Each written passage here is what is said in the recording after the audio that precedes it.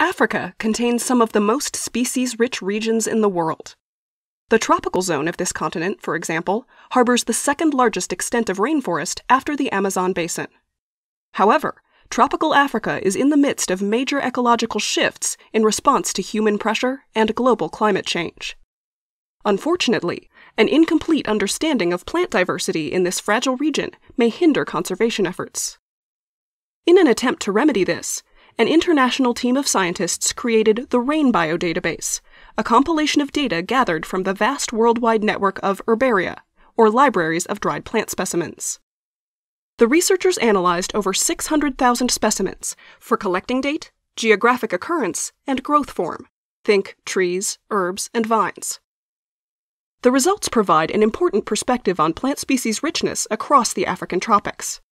For example, Cameroon, Tanzania, and the Democratic Republic of Congo are estimated to be the most species-rich countries. Central African forests were found to have the highest amount of endemism, with 30% of the species in that region found nowhere else in the world.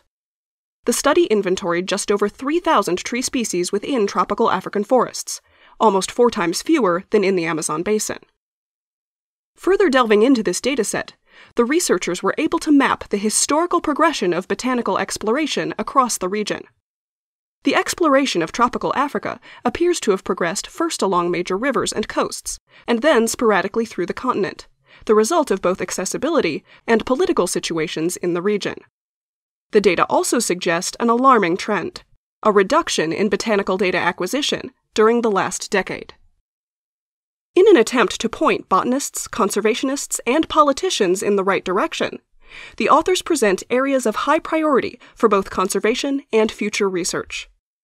Based on their analyses, parts of Tanzania, Atlantic Central Africa, and West Africa are identified as the most in need of further exploration. This study highlights the unparalleled utility of herbarium data in understanding the distribution of biodiversity and the drivers of these patterns. Only when provided with accurate information of this nature can policymakers generate informed decisions about how to effectively manage our fragile biological resources.